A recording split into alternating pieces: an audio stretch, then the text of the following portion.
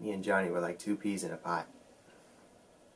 I always thought he was every bit as good as me, maybe even better. He could do it all. He was fast, smart, tough, and savvy.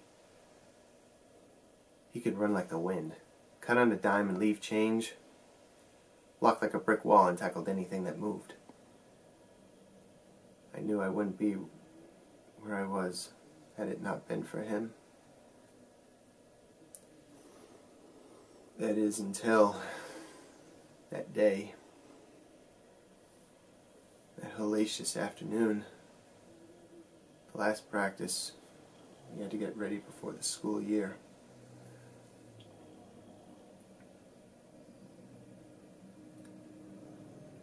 Wide right, 49 sweep, left on go. So I cut around on the left side after clearing the end. And there he was. What in the name of God was he doing there? This was supposed to be a non-contact practice. He was going to tackle me.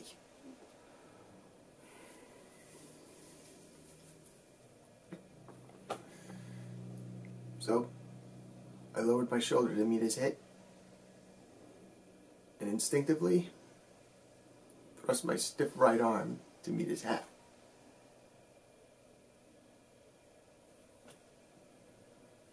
And that's when it happened. I heard this awful crunch sound. Unlike anything I ever heard on the field before.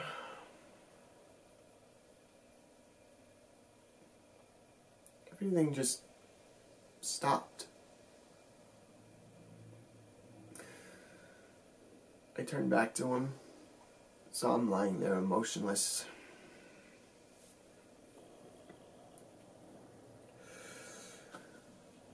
And I turned back to help him up, but he didn't.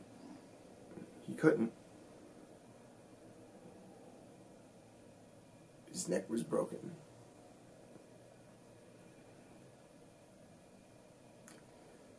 That was the last day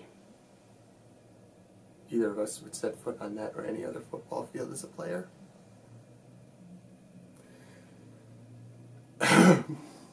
So, needless to say, our lives would never be the same again.